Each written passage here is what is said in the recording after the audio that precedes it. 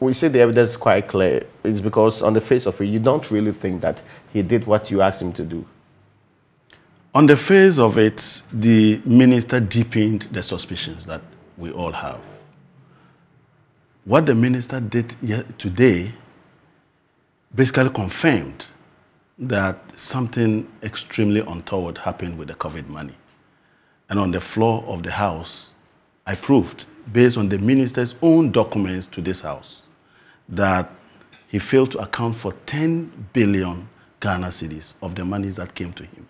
That is the magnitude of deception and the magnitude of the burden that he was running away from. Despite what the Deputy Minister of Finance who is a member of Parliament to Abdul Sassari, had explained, you still think this is a very legitimate How can you explain away documents produced by the minister himself, which are public records in the House? And Parliament is a house of records. I get you. So you don't amend the records of Parliament with another deception.